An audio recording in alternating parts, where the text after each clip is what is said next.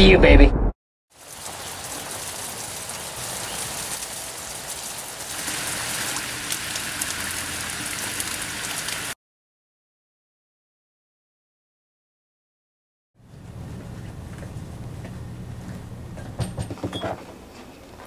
The UCU is all about saving water, whether it comes from a city line or groundwater.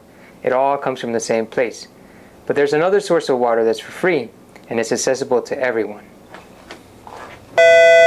Mr. Lomeli, please come to the front desk. Mr. Lomeli.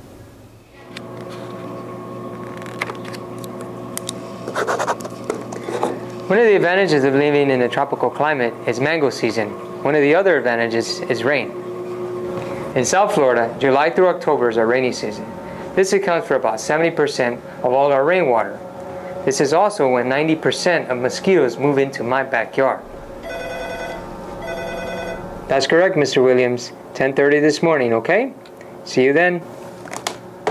Here in Homestead, we already had 20 inches of rain this season. That's an average of 6 inches a month.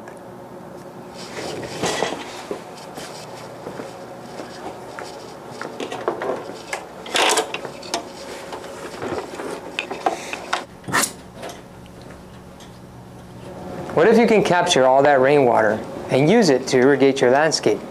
Well, we're about to meet a homeowner that's doing just that. You have a little junkyard back here of all the... One thing I didn't really like when we moved into this property about a year and a half ago was all the irrigation pipes that were sticking up everywhere. You know, PVC pipes, ugly shower, broken heads on them. So I took a lot of pleasure in taking out the whole irrigation system and replacing it with a rain barrel system with soaker hoses. There was a gentler, more constant means of irrigation. The amazing thing is how quickly the rain barrel will fill up from a tiny bit of roof. And I have a 100-gallon capacity rain barrel, but it fills up within hours, I'd say, if we get a lot of rain, it'll fill up. Well, of course, we've chosen plants that are on a list of drought-resistant plants. They're doing quite well. The soaker hose weaves right through all the kuntis on this side. I'm seeing right now 4 kunti plants, and the soaker hose, as you can see, reaches here, and the ground is moist from the soaker hose. And I can control the volume of water that flows through there, or I could cut it off entirely, for example, if I wanted to. The rain barrel requires some maintenance. You have to occasionally get the debris that does accumulate at the bottom of the barrel and do a little clean out. You can do that easily by unscrewing this whole apparatus at the bottom, and immediately there's a big jolt of pressure, of water pressure, that will shoot out the debris.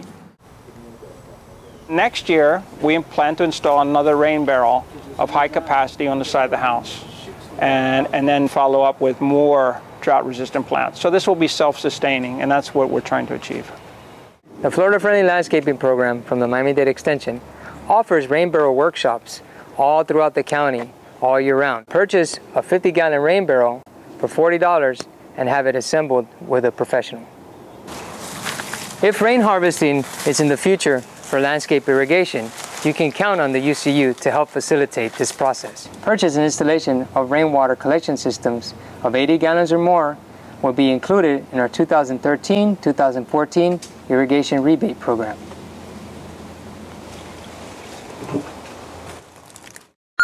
Funding for the urban conservation is provided by Miami-Dade Water and Sewer Department.